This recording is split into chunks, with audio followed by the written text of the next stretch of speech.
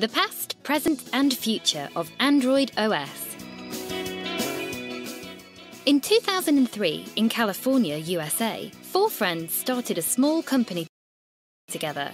They wanted to develop software for digital cameras, enabling them to connect wirelessly to their owners' PCs and upload photos to an online space. Soon after, the market for digital cameras started showing signs of decline, but the founders of the newly formed Android Inc. weren't deterred. They simply decided to shift their focus to adapt the exact same platform to be used on mobile devices. In 2005, technology giant Google bought Android Inc., but their project remained a secret. In 2007, Apple released the first smartphone, causing Google to reveal that they were working on a similar project. In December of 2008, the first Android phone was released. Over the next 10 years, many versions of the Android operating system, OS, were released, each one with new improvements and features.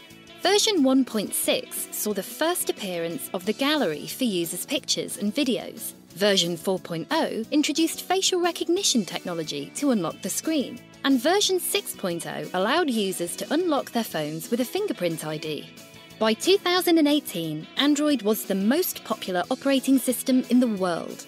The main reason for its popularity is the fact that Android is free, open-source software.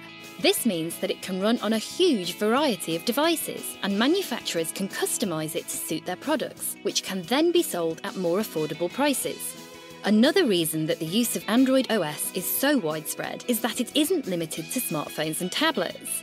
It's also used for wearable technology, artificial intelligence, and for operating the smart house concept, connecting mobile devices to your TV, lights, and thermostat. The technology industry is only going to get bigger in years to come, and if current trends stay the same, the majority of it will likely be powered by Android.